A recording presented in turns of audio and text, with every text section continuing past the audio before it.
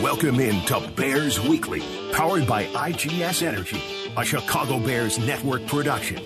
Bears Weekly is brought to you by Advocate Healthcare, Athletico Physical Therapy, CDW, Connie's Pizza, IGS Energy, and Miller Lite.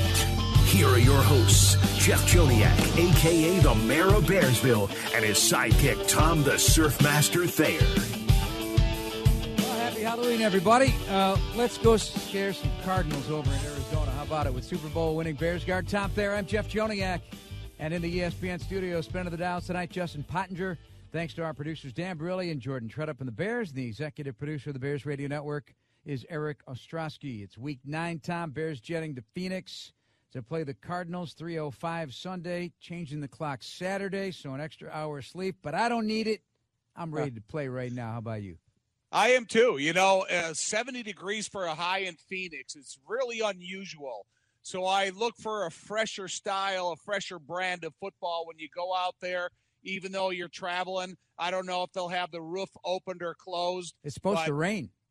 Oh, it is? In the morning, anyway. Yeah. Most likely closed then. So I'm glad you updated me. But it's an exciting game. The Cardinals are an exciting team, but so are the Bears. So I expect a really fun brand of football on Sunday afternoon. All right. Thanks to Fox 32 Chicago cameraman Jeff Wearis for the update on the rain. So, yeah, we got to do Bears Game Day live bright and early there. And so I think we're going to get a little wet in that game.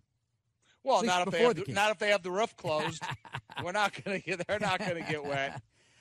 We got all sorts of stuff happening here tonight. We got T.J. Edwards joining the program. You'll hear from Bears running back coach Chad Morton, Richard Hightower, Cole Kmet, Eric Washington, and the offensive coordinator, Shane Waldron. All jam-packed in our show tonight. Tom, let's check the injury report first.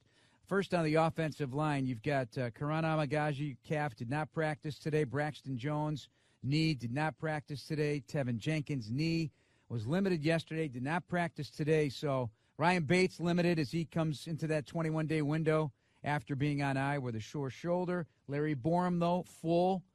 He had that 21-day window open up here last week. So, I was asked on Watto and Sylvie by Peggy Kaczynski and Mark Silverman, what's the offensive line going to look like? And I can't call it right now. Can you?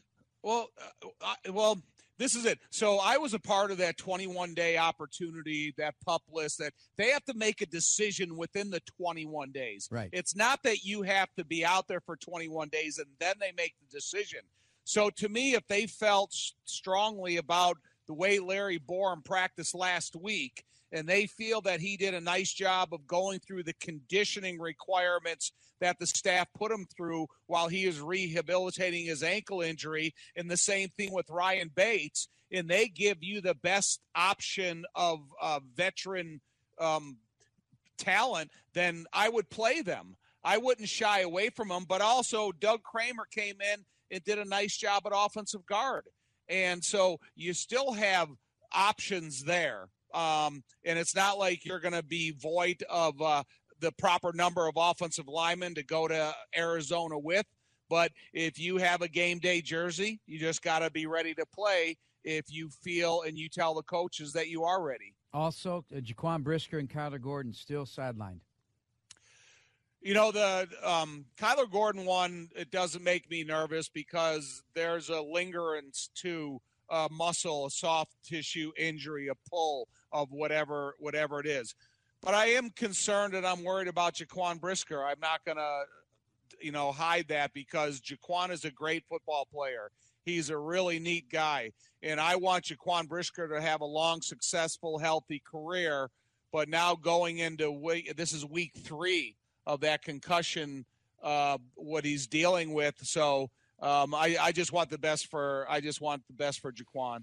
All right, Shane Waldron at the podium, as he is each and every Thursday.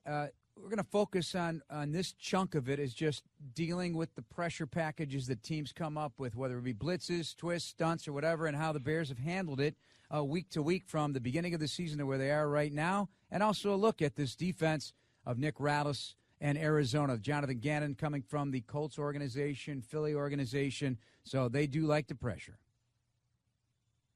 Operated at a good level earlier on in the year. I think that's going to be a week-to-week thing, and I think just as much as the teams that have blitzed us, it's the teams that have shown disguises, because we're going into another week this week with Nick Rallis in Arizona, where they do an excellent job of bringing exotic pressures into those third down situations or known passing situations, but they also do an excellent job of showing that look and then pulling out and playing coverage on different situations there. So I think for us, all about the communication. I think Coleman Shelton's done a really good job of handling that communication at the center position, working with Caleb. And to me, all the pressure looks that we get, all the different ones that we've gotten throughout training camp, and we keep stacking those reps and keep getting better at those every single week, so we can always play clean against the blitz, which is a goal every single week. A number of times Caleb Williams tell us he's missing throws that he wouldn't normally miss. When you go back and you look at those missed throws, what are you kind of seeing or diagnosing from those situations? Yeah, I think Caleb's just doing a good job of just building an inventory of seeing these throws, different ones that he knows that he can make, especially early on in the games, and does a good job of looking to self-correct, looking to see, making sure feet, eyes, rhythm is all in a good spot right there. And then it's when it's a chance to work off schedule, and hits that first throw and then clicks right in. And I think the best part about Caleb, though, is if he misses a throw, he has that forward-thinking mindset. So he's ready for that next play, ready for that next challenge. So he never lets that a play before or an incompletion before. I look back to the Jacksonville game, an interception. He doesn't let that affect his next play. He'll come right back out there, ready to fire and ready to go through the process. From your time in the NFC West, you obviously have familiarity with Budda Baker. Mm-hmm. How do you describe his value to that D and what kind of strain he puts on? Yeah, I think around the league each week there's a lot of great players on every team, and and then there's these unique players like Budda Baker that really set the tone, set the attitude, set the culture for a team and for a defense. And I think the way that he his ability to run and hit and cover, impact the game, run the alleys, going against him multiple times. Talk about a fearless player that's always in attack mode. So he's one of those guys that we always have to respect. We need to account for. They obviously use a unique structure with how they're able to move him around. So it's a big part of our game plan and a big part of our week for a guy that we have a ton of respect for. What else stands out about their defense beyond Budda Baker? Yeah, starting with Budda Baker and then the ability to move around Collins or their different pieces with Wilson, when non-normal alignments, they might be at defensive line alignments, they might be at linebacker alignments. So they can mix and match. I think Coach Rallis, it's a very unique scheme. So it's something we honed in on, starting work on Monday, and then have worked all the way through, and it'll be a good challenge to attack. Collectively as a staff, figure out Larry Borum's readiness after an extended absence and just trying to gauge where he's at. Yeah, I think Larry's done an unbelievable job. First of all, when he was injured, going back to the preseason, gets injured, and that happens, of staying connected, staying involved, staying up to date with the scheme, and he's worked his butt off to get back healthy through that rehab, and then gets a chance to get out on the practice field. And this is a guy that's played in games and played at a high level. So his readiness from a mental standpoint is right there, physical standpoint right there, and then so we have all the trust in the world of him playing at a high level in the game. I think you called this Cardinals scheme unique. Mm-hmm. What makes it unique? I think it's unique with the way they can utilize their linebacker spots, both on the ball and off the ball, and then Budda Baker, where he's able to, with him, Thompson, with the safeties, the DBs, they're able to play a lot of blurry structures pre-snap with a 3-safety starting point right there, and then rock and roll into different looks.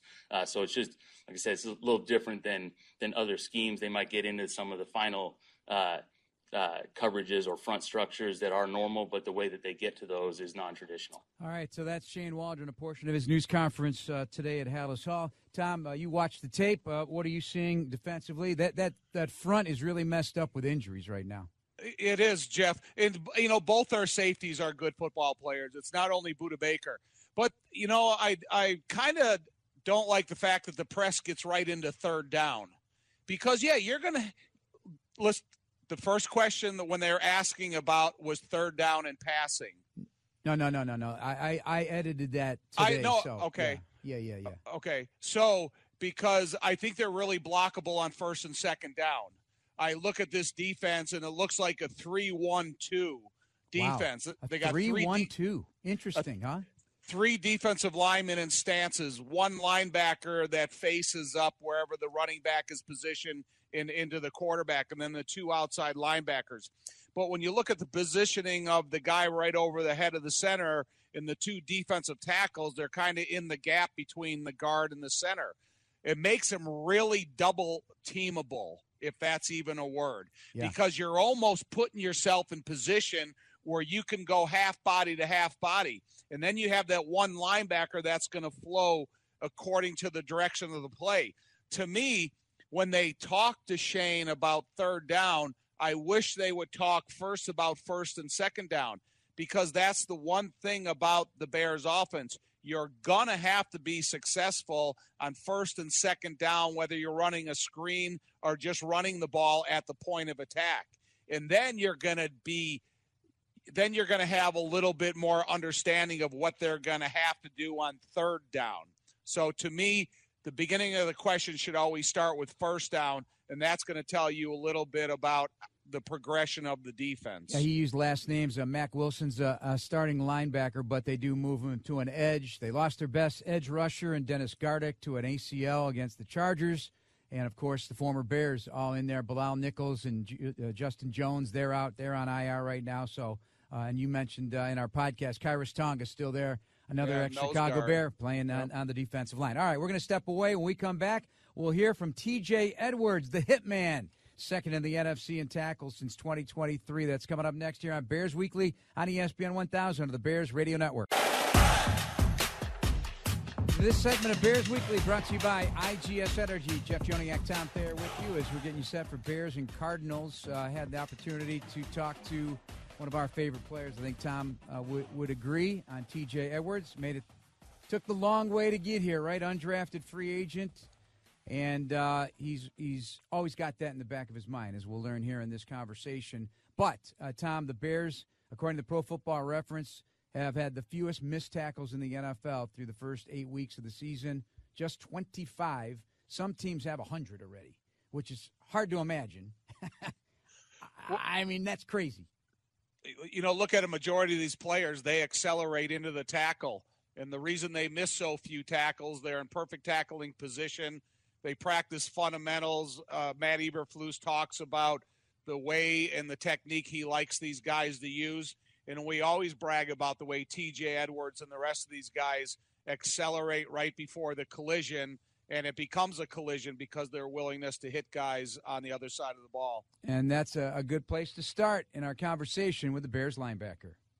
Everybody goes sideways or backwards. I mean, you deliver this pop. I mean, the way you're coached to tackle under Matt Eberflus and Coach Washington is significant. It's the hamstring tackle, but sometimes you just can't get to the hamstring. You just got to take care of business. Do you think the men that you hit feel T.J. Edwards?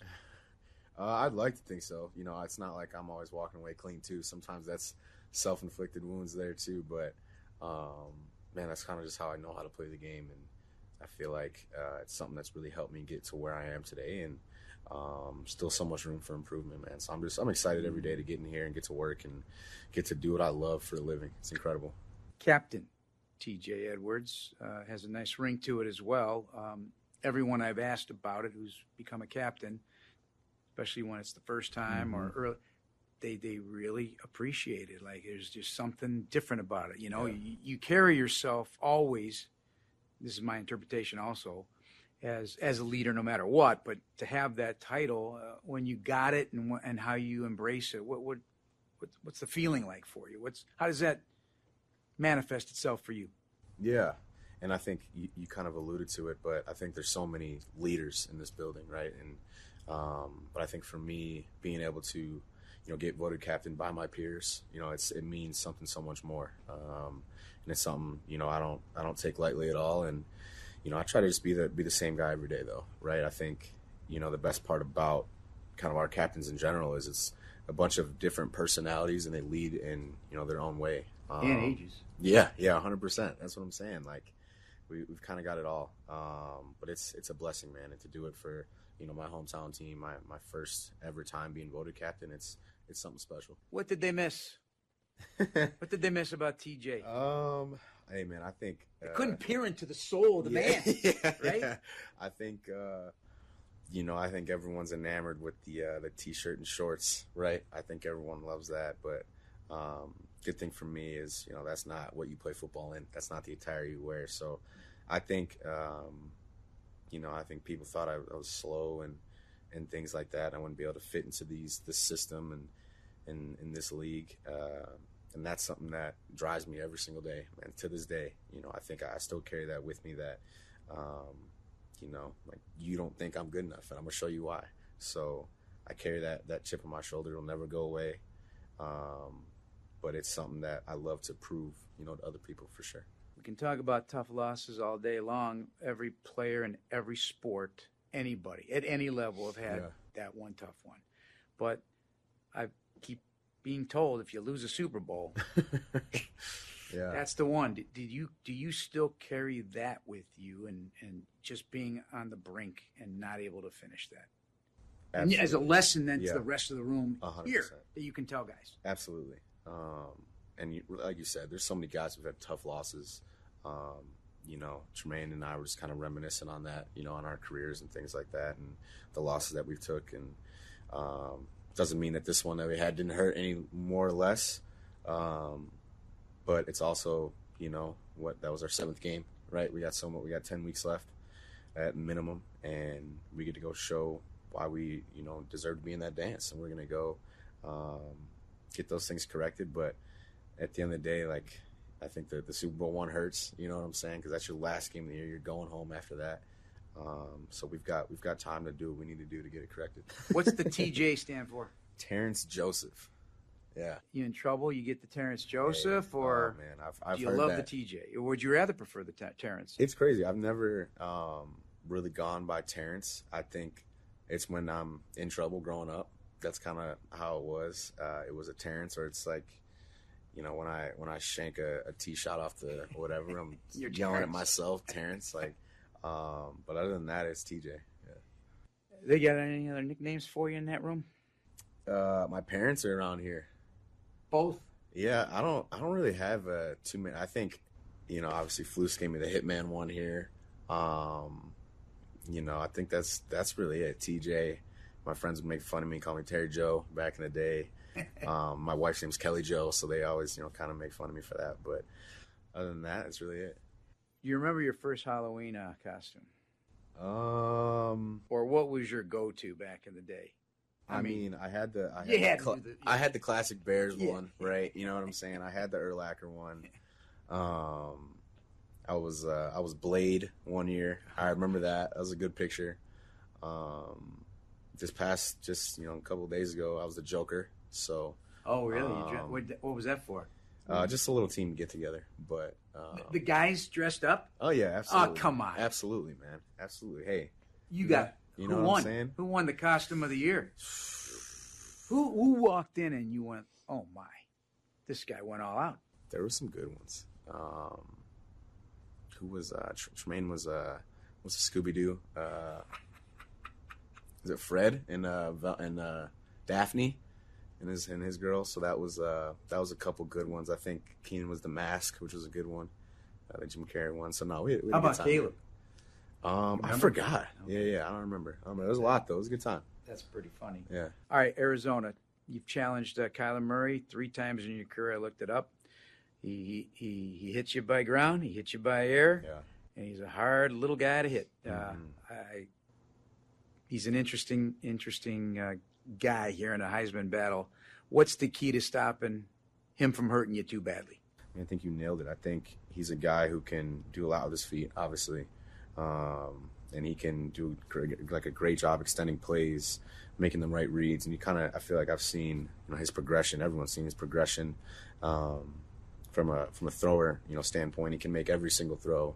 But I feel like just watching the tape, he's doing a great job of just kind of making the right decisions and making the right plays, and then also being a playmaker when he has to. So it's going to take everybody, right? It's going to, and obviously we got a little taste of that last week with a runner playing a running style quarterback, but these guys are different in what they do too. So it'll be fun, man. But we're excited. All right, TJ Edwards, a portion of our interview. We'll hear more from him later in a couple weeks. But the Kyler Murray aspect of things, Tom, have you noticed anything different? Because he was here last year, recovered from his ACL tear in 2022, so he played 8 games last year. He's already played 8 games this year. Do you notice anything different about him? I think he's the most unblitzable quarterback in the NFL. Wow. If you think that you're going to put a one-directional rusher against a blitzer, I think you have to blitz from both sides because he has the ability to head fake. He's got quick twitch muscles. He's got a short arm throwing motion, and he's impossible to tackle in a big space. And so the difficulty of trying to trap Kyler Murray by a one-man blitz, from the films that I've been able to watch, it seems almost impossible. And, when you have a quarterback that's recovering from a knee injury, you always test him in some way, shape, or form. When you play against a quarterback like that that's recovered from a knee injury, then that challenge, it better be processed a little bit more intelligently by the scheme that you're going to put at him. Yeah, he doesn't take many hits either. He gives himself up sometimes, feet first slide. But, a quarterback like that, hit him, and then let's see what happens. Let's see how he responds. So hopefully the Bears can put the pressure on him and do so in Glendale, Arizona, coming up on Sunday at 3:05. When we come back, we'll take a listen to running back coach Chad Morton here on Bears Weekly on ESPN 1000 of the Bears Radio Network.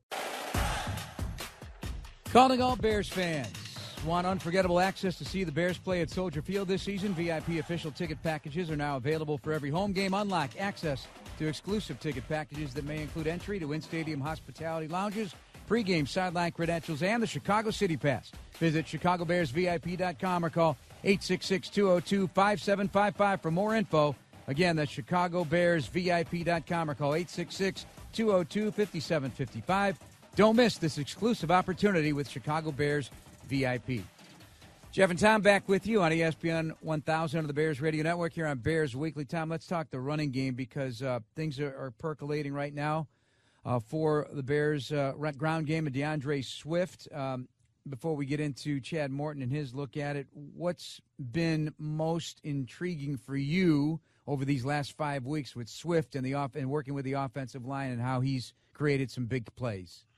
In the interior of the running game, I like that he's running lower and powerful. He's respecting the point of attack. He's getting what's offered to him by the offensive line. And we're not necessarily talking about touchdown runs, but we're talking about averaging 4 yards plus per carry. And then his vision on the outside zone runs is excellent. He understands how the blocks are going to unfold in front of him. He understands the patience that he needs out of blocker to get in the right position, and then he capitalizes on it. And then if you look at things, I know it's not a run, but I'm going to call a screen a run play because it starts at the line of scrimmage. He's got the patience to allow his blockers to get out in front of him, and a lot like an outside zone play, he gives those guys a chance to get in position, and then he capitalizes on what's offered him. The tight ends are doing a good job, and the receivers are doing a good job in the running game blocking responsibilities. Here's running back coach Chad Morton today here at Hallis. He's just getting more comfortable out there. He's just really understanding the design of the run, what we're trying to get done on it, who we're trying to influence. And it's just a product of him, his attention to detail, studying. He's always trying to improve. If you ask him right now, I'm sure he's not even close to being satisfied of where he wants to be, and I'm not either. So we're going to still push the envelope on that, and we still have a lot of room to get better and improve. What types of things do you feel that you're not entirely comfortable yet with, or that he's not? Just is it from the simple to the complex, or somewhere in between? Just setting up your blocks. I mean, normal running back stuff, pressing the track, make sure you're on the right angle. I think that's really important. You're on your right track. How we influence these backers to get them to where we want to go, so we can manipulate that. Just things of that nature, and he's just continuing to grow in that aspect, and I'm proud of him. But we got more to do. I sure do love that crack toss play. I mean, you know what? I want to see it every like 10 times a game, right? That's just old-fashioned football right there. Is that one of your clearly one of your favorites? Yeah, it's great just because of what he's able to do with it too. Because a lot of times you'll see runners cut back maybe a little bit too early, but it's really the emphasis of stretching that thing all the way to the sideline and really setting those blocks, just not for the linemen, but for the receivers too. And there's a time to cut back, but the biggest thing is really stretching that play and getting those guys to run laterally and help set up your blocks, and then we can decide from there. But if you cut up too soon, you see that a lot just throughout the league too, right? Guys, they don't want to get stretched way out there. They want to hit it every time they see a little seam, but that's not the design of the play. So it's things like that of just not running the space, but understanding the scheme and what we're trying to do, and that's a big difference. And so the end result, Tommy, 533 yards from scrimmage, if you throw in the passing game as well, trailing only Derrick Henry. First Bear with 4 consecutive 100-yard from scrimmage games and a touchdown, best in the NFL, that streak. Top 5 in receiving among running backs since week 4 and 4th overall receiving since 2020. So a lot of good things going on, and you hit upon all of them. Yeah, that's the one thing about DeAndre Swift. You cannot talk about him being a running back unless you talk about him being a running back receiver, because that sets up a lot of his game. When you're an influential running back and inside the shoulders of the tackles, and all of a sudden you bounce something to the outside and you're setting up for a screen, you have all those defenders bunched up in the middle, and then you've created some space for yourself. So Chad Morton did a really good job of describing the development of DeAndre Swift, understanding that he's not happy yet. But you and I talk all the time. We're not looking unrealistically at the performance or the production. We're looking at that a little over the 4 point per carry is what's going to do most to help your offense. This just popped in my head right now because we keep talking about how, the Bears are not hitting out of the gas, putting points on the board in the first quarter, just 3 points on opening drives, 10 points in the first quarter. I mentioned earlier today on ESPN, Philadelphia hasn't scored a single point in the first quarter. Would a steady diet of runs on the first series maybe just move the chains and get things going to set up the passing game a little bit more? Would that maybe get the engine started a little quicker possibly? Yeah, or even something that if you get into an obvious run type of formation where they know the defense, they're going to run the ball, guaranteed, let's bring everybody up, and then you give Caleb the opportunity for play action.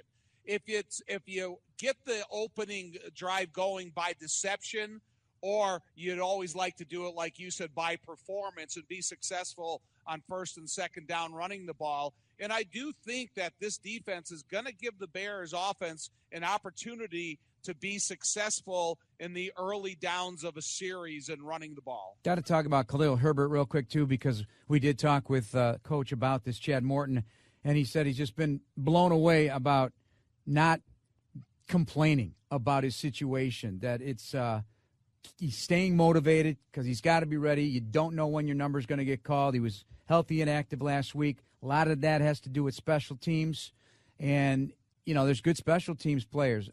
I'm wondering if the new kickoff rule, because guys like Daniel Hardy are doing so well on special teams and bigger guys are out there, that it takes away that opportunity to try and compete for time. And we know that Homer's a very good special teams player. They value him very much a core special teams player, but working hard, taking all the scout team reps. You feel for a guy because it was in this game a year ago.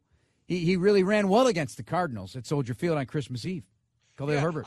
I don't have any concern for the professionalism of Khalil Herbert. He's number one to me. And last year when he twisted his ankle in the Washington game, and then he was out of the lineup for a little bit, and then when he got back in the lineup, he showed his dedication to get back on the field, and he showed his explosiveness. So Khalil Herbert, he's a true pro.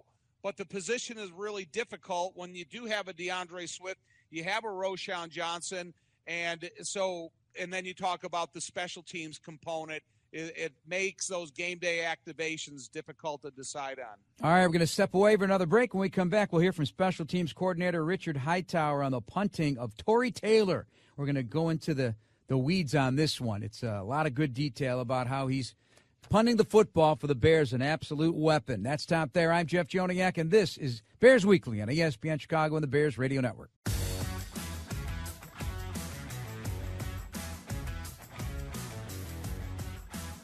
Have a new or gently used coat laying around? Well, head to your local Jewel-Osco until February 10th to donate one of your new or gently used coats to the 36th annual Chicago Bears Coat Drive. Help keep Chicagoans warm this winter. Jeff and Tom, we talked about it on our Bears Etc. podcast.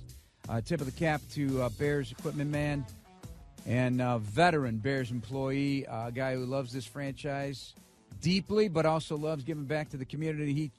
He leads the way in Cole Kmet, the guy, the ambassador helping out this year. Thank you to Jewel-Osco, the Salvation Army. Tommy, we talk about it a lot. Donate a coat.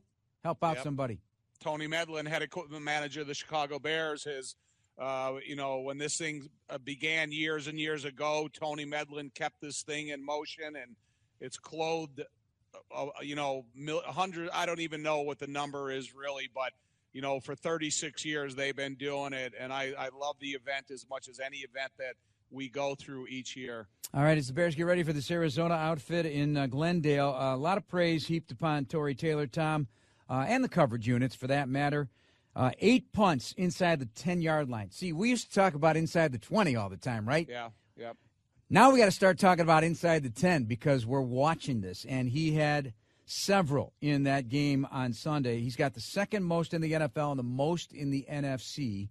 Let's listen in to Richard Hightower and what he's been feeling about this. Protection unit did a phenomenal job in that football game, whether it was backed up or it was in the plus 50 area to pin those guys to give our defense a long field.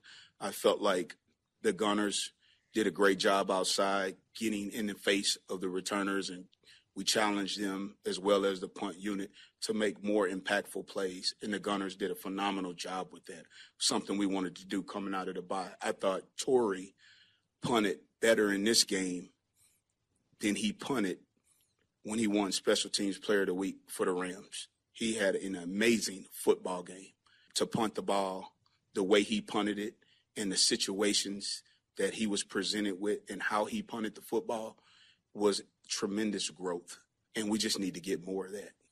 And on the first live play of the ball game, Noah Sewell knocks the football out, and the ball just went their way. So in 2 back-to-back weeks, Daniel Hardy knocked the ball out in London, and we just missed recovering a fumble. We knocked the ball out last week, and we just missed it. So what I'm challenging them to do this week is knock it out again, but recover it this time. And that's what I want to get done. And we got a great group we're going against. You guys know I worked for Jeff Rodgers, phenomenal football coach, phenomenal person, does an outstanding job with his units. So we know they're going to be schemed up. We know they're going to be well-designed plays that he's going to have. And there's going to be some things that we haven't seen that we need to be prepared for. And I learned a lot from Jeff Rodgers. He's going to turn every stone that he can turn. I learned a lot from him, and I'm fortunate to have the opportunity to work under him. So our coverage units, everybody's going to have an extremely challenging task again this week because, again, DJ Dallas, all right, he scored the first touchdown in this dynamic kickoff model, and we got to cover against him. Yeah, he went 96 against Buffalo week 1. So a lot of praise for Torrey. I know we both enjoy him, correct? One thing about Tory Taylor, we're going to do an experiment for the rest of the season. If we meet a football fan under the age of 20 years old, we're going to ask him if they know or they've ever heard the term coffin corner. Because Tory Taylor has brought that back into the vogue again, where it used to be a mainstay of punting in the early part of the NFL, and then they got away from it for a while. But Torrey, if you think of a couple of the biggest impactful punts that he's had this season, they've been coffin corner style kicks, and that means no matter where you're kicking from, you're kicking towards the sideline to get it to hit out of bounds to give them that inside the 10 field position. So we're going to do a little experiment here to see if young people know what the term coffin corner means. Perfect for Halloween night, Tommy, the coffin corner. I know, yes. But that's why I wanted to explain what I was saying rather than, having people think that I was making something up. Right. Taylor, 48.5 average, gross average. That's the highest single-season punting average in Bears history if it holds. George Gulianics, I think that's how you say his name. I could be wrong. 1949. That's how long it's been that record. All right, let's flip it over to defensive coordinator Eric Washington, Tom. He gets to the podium, and he's quite serious every week about the opponent. He's quite serious about the Arizona Cardinals. This week, starting with the quarterback of this offense, Kyler Murray, you could describe him as a nightmare for opposing offenses, defensive coordinators. This young man has tremendous speed, arm talent. He can change the arm angle against the rush. They've done an excellent job of protecting him, and he's done a great job of protecting the football. Not a lot of opportunities for interceptions.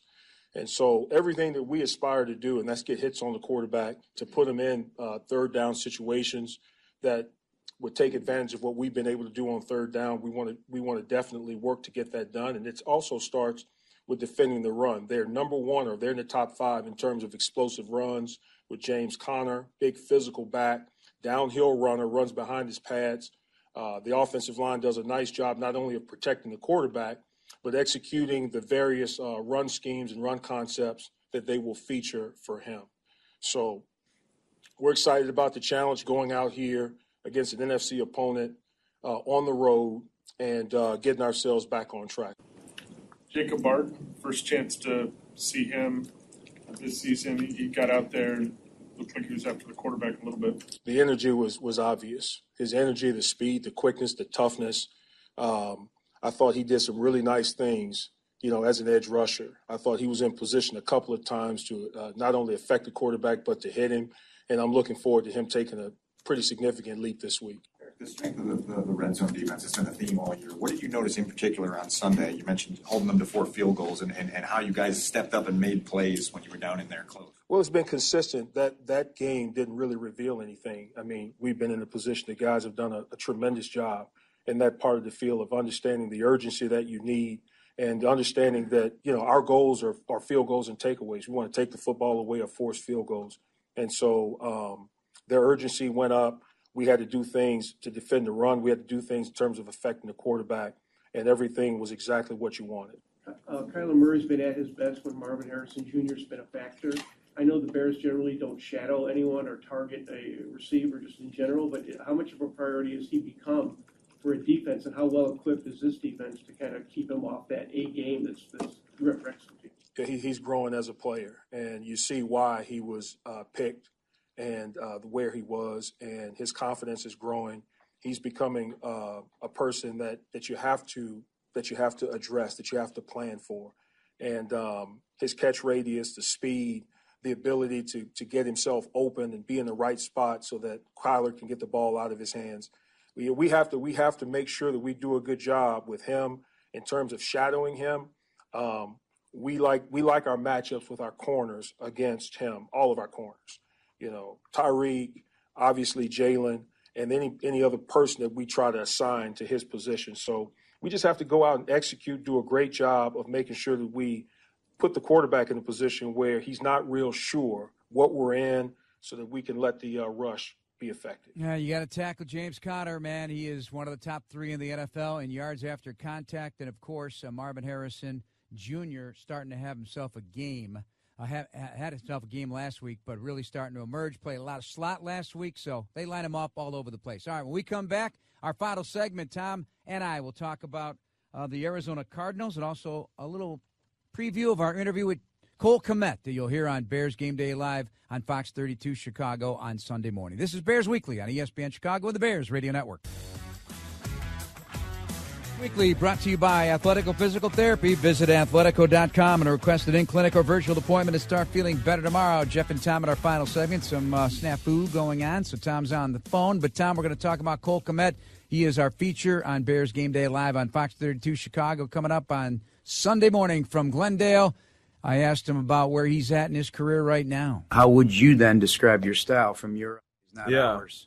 Yeah, well, I think my physicality is my main thing, and I think physicality in the run game, in my routes is a big deal, and obviously after the catch is being physical as well too. And I think that provides a tone setting for the offense and for the team. And I know the offensive linemen appreciate the physicality, especially when I get the ball in my hands, and obviously when I'm in the run game with them as well. So I think it all starts there as being a physical football player, leaning into that, and then the other things kind of that I've grown with, whether it's just been my strength, my speed, and those type of things that have kind of come along, over the past few years or so. In the words of Brian Urlacher, the great Hall of Famer, every time they took the ball away, we got one. Yeah.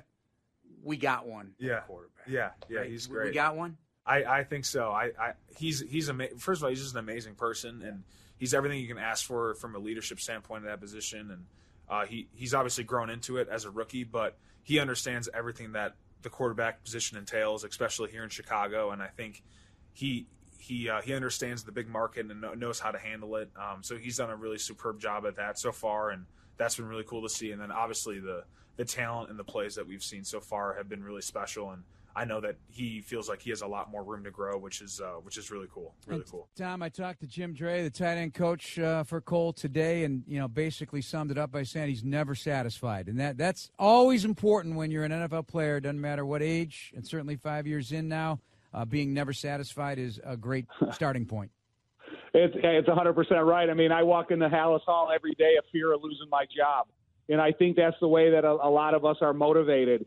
And I think when you look at the complexity of the tight end position and a guy like Cole Kmet, he's capable of doing every single thing that's asked out of that position, and he can do it at a high level.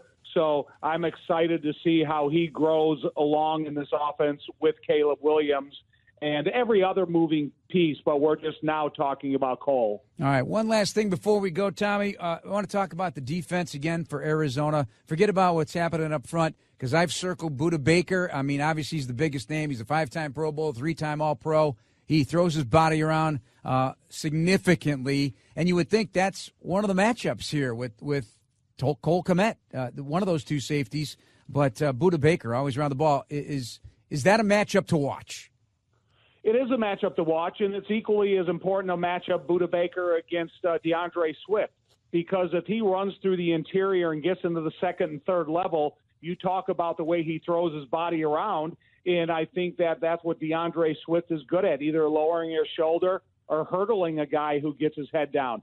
But when you think of Cole Kmet, I don't know if Budda Baker can cover Cole Kmet man-to-man or have single responsibility against him. So if they do try to match him up against Cole, I think he's going to be an exploitable receiver, and I would be exciting to see that. And I think Cole has done a nice job of blocking whoever his responsibility is. And we talk about those outside zone runs. A lot of time it's the block of the tight end that's successfully done. Gerald Everett did it last week, and Cole's done it in the past. All right, Tommy, good show. We'll talk to you coming up on Sunday, 3:05 from Glendale, Arizona. That's going to do it tonight for Bears Weekly. Thanks to TJ Edwards and all the producers are helping us out. This is the new radio home of the Chicago Bears, ESPN Chicago. Good night, everybody. Chris Bleck is coming up next.